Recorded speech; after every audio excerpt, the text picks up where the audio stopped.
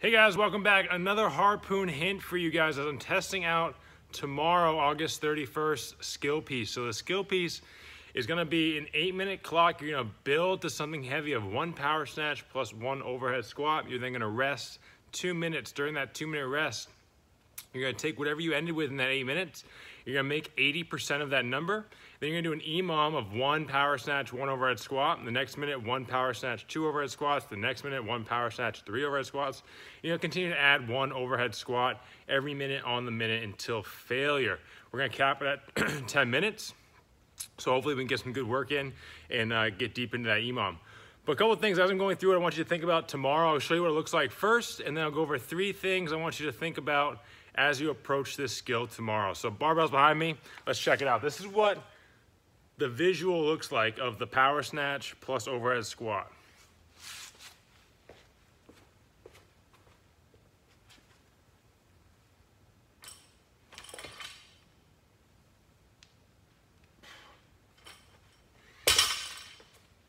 So that right there is what the complex is.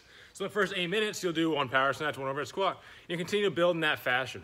Couple things, so 3 things I'm thinking about personally and that you should also think about tomorrow. It's gonna be first off, your footwork. So I hear you guys, I see your feet are moving. I want you guys to get an idea of why the footwork is so important, especially in a complex like this today. So the footwork, when I say the feet under your hips, the feet gotta start under your hips, literally like you're standing up nice and tall. From standing up nice and tall, I'm standing right here, all right? You don't stand like this, right, in public, so don't do it now. Stand under your hips. This is where you start. This is where you go ahead and grab the bar. Now when I do my power snatch, my feet are gonna move out to our squat stance, all right? My squat stance now is just outside my shoulders, where we back squat, front squat, overhead squat, all right? So the footwork tomorrow is important because if you start in that position under your hips, you do your power snatch and your feet move out to your squat stance, then you shouldn't have to move your feet at all. All you have to worry about at that point is squatting down, all right? So, looks like this. If I'm here, I hit my power snatch, my feet slide out, boom. My feet are in that position I need to be in, and all I do from here, stabilize overhead, squat down, stand up, okay? So think about that. Think about how that footwork is gonna start under your hips, and then it's gonna finish in that squat stance. So all you have to do is squat. You don't have to move or fiddle around with your feet. The second piece I want you to think about is gonna be that locked out position overhead. So you guys really do a great job of actually getting that bar overhead and showing me a good lockout position. But what happens is when you guys start to squat down, we think about the squat too much, and then this gets the back burner, and we start to bend the elbows a little bit as we squat down. As soon as we bend the elbows, all that weight that's over our head is boom, right here. You might feel the overhead squats a lot in your shoulders, pinching in the front, pinching in the back, because we're not locking out while maintaining that squat. We lock out, we press hard through the ceiling. Our lats turn on, our upper back turns on. More muscles are helping you support that weight overhead than just these small guys on our shoulders, okay? So as you guys are squatting down, I don't want you to get lazy overhead. Maintain that good locked out position. The third tip has to kind of do with the overhead squats because you're gonna be doing quite a bit of them tomorrow.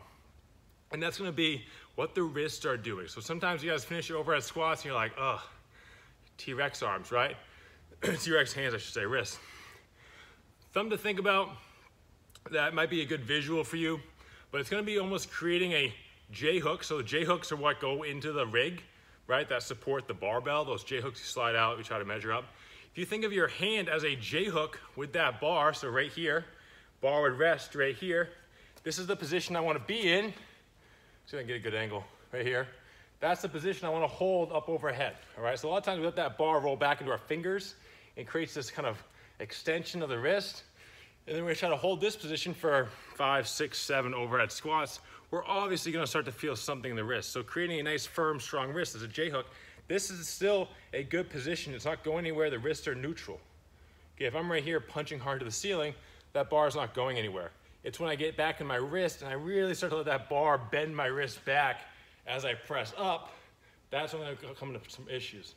So taking my wrist, there's my J-hook, bar is gonna sit right here, wrap my hand around it, punch hard overhead, okay?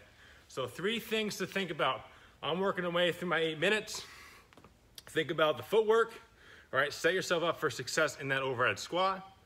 Think about that locked out position. Let more muscle groups support that bar overhead. And then think about that wrist position to take away any of that wrist tenderness that you start to feel during overhead squats. Hope you guys enjoy this skill piece tomorrow. I'm anxious to see kind of how far we get in this EMOM. If you have any questions, concerns, let me know, but see you guys